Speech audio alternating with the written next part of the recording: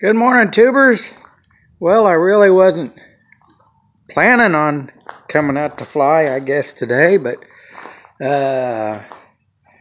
I went to the doctor today, and on the way home, I kind of headed out here to the airport, so guess I'm here. I might as well. It's a little bit overcast, and I know there's some rain coming, but I guess I can get in a little bit of flying. That right, Spike? Spike? That right? Get it a little bit, and then I think I'll go ahead and hoist it up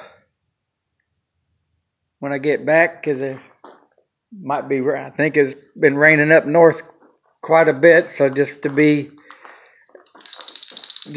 safe, I guess, and go ahead and put it on my stands and see what else. Yeah, and then get home and see what I can figure out on the H5. There's just very little room to do any triangulation or, yeah, however you put it. So, unless the tube is bent or something so that it'll work. What are you doing, Spike? What are you doing? What are you doing? Gotta zoom in on you. What are you doing?